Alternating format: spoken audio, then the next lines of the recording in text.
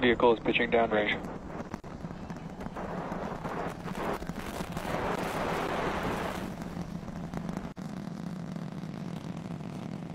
All right, 30 seconds into flight. The rumbles are still building here in the Raptor's nest. We're seeing 32 out of 33 engines lit on the Super Heavy right now.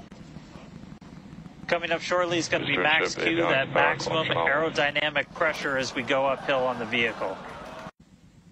All right, we just passed through max Q, so we're going to continue on up. We still have about a minute and 30 seconds until we get to stage separation. Starship now flying faster than the speed of sound. Booster engine cut off. Ship ignition. Stage separation confirmed. Boost back burn start up. Acquisition Houston.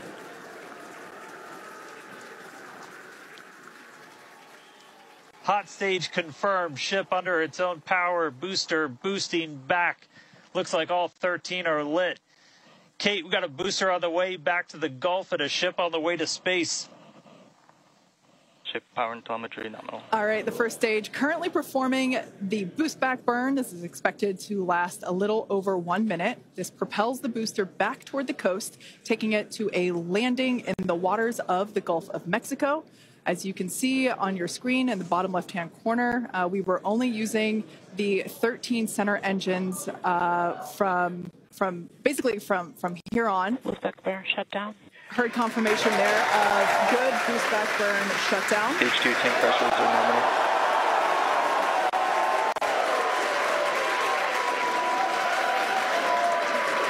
Lots of excitement. So right here, this is our view of the jettisoned hot stage. As we mentioned, this is a temporary fix to help reduce the weight of the booster, the Super Heavy booster. Future iterations will have a lighter weight integrated hot stage structure that won't need to be jettisoned. Now, after we jettison that hot stage, the booster will begin to attempt its water landing in the Gulf. In the meantime, the ship will coast for about 40 minutes or so up to an altitude of 214 kilometers. And after its coast phase, it will attempt a controlled reentry, including a flip maneuver and a landing burn just before splashing down in the Indian Ocean. But as a reminder, we are not attempting... Trajectory nominal. Good news there. Trajectory is looking good for the ship, which is on the right-hand side of your screen. As a reminder for booster, the primary goal today is to do a landing burn and a splashdown in the water. And we are just about 30 seconds away from that landing burn expecting to begin. And an incredible view from the forward portion of the booster. This is basically on top of the Super Heavy booster where we have jettisoned that hot stage. So now we can see this incredible view of Earth as it's making its way back down to the Gulf of Mexico. Right now, the booster is using the 4 hypersonic grid fins to guide itself through atmospheric re-entry. We are expecting that landing burn here. And we will be igniting 13 engines, and this is a great view. On your left-hand side is 3 views from the booster, and your right-hand side a view from the ship. And you can see those grid fins on your left-hand screen rotating and turning to guide the booster, and there's that landing burn.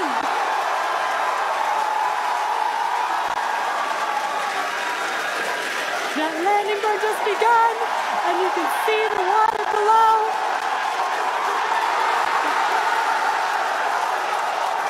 And we have splashdown.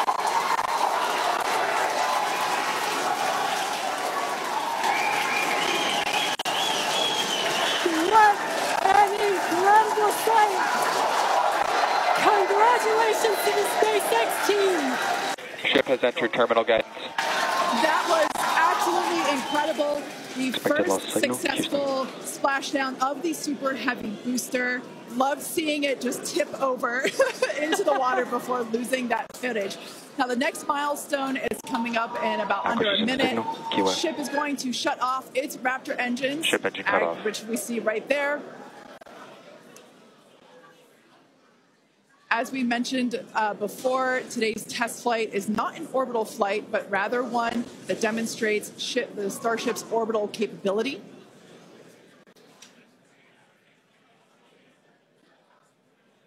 So right now, we are under power with just the 3 center Raptor engines.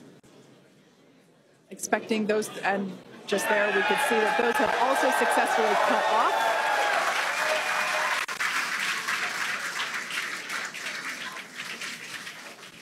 Ship FDS is saved.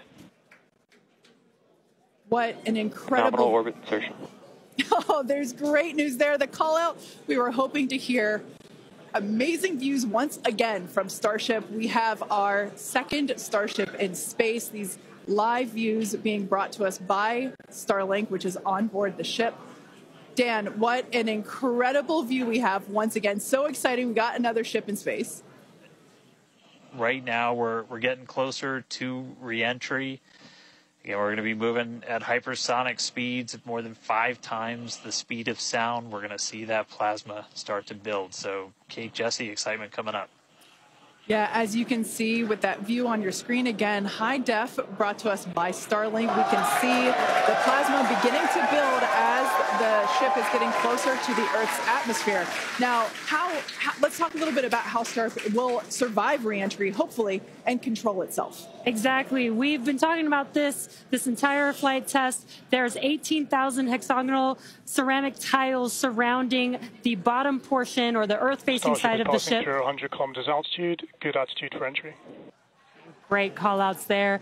Now, during atmospheric reentry, the vehicle is going to see temperatures as high as 2,600 degrees Fahrenheit or over 1,400 degrees Celsius. So those tiles are there to help protect the vehicle from this extreme heat. The vehicle is passing through 85 kilometers altitude. The flaps have control of the vehicle. Great news. Flaps have control of the vehicle. That's exactly what we want to hear for this flight test. Yeah. Again, we are going to be doing a propulsive landing instead of a more traditional means like parachutes. And we are expecting re-entry to begin here in just about a minute. Re-entry, an awesome view that we have here. Starship array. This camera view is looking right at one of the forward flaps. And we're strategically putting some cameras around the vehicle to just look at the different areas. Looks like we got the flap starting to come apart a little. We can see pieces of the vehicle flying off. What a show it has been. It's been like watching Interstellar or something. This is wild to see this. But the ship is still coming down, which is incredible to see. We've been saying it multiple times. Our teams are sitting, reviewing this data live, learning where the hot spots are. As you can see, there's an obvious hot spot there with the flap, and learning how we can improve this design. The goal was to get as far through this high heat re-entry as possible. Okay, we can see that flap actuating through the glass. Starship is passing through 10 kilometers altitude. Okay, the next milestone will be initiation of the flip maneuver and landing burn. And the crowd is very excited to get this view of that flap still maneuvering. Starship is passing through 5 kilometers altitude. Getting very close to the splashdown. These fireflies are such a good sign of life right now. We wish we could see more, but we'll take it. Landing burn, start up Starship. All right, good news there.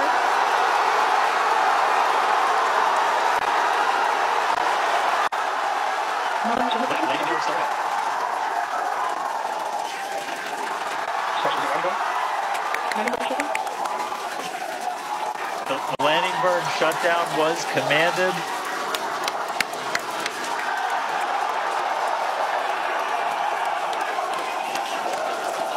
We did get confirmation that a landing burn took place. Starship made it through re-entry and did its first ever landing burn.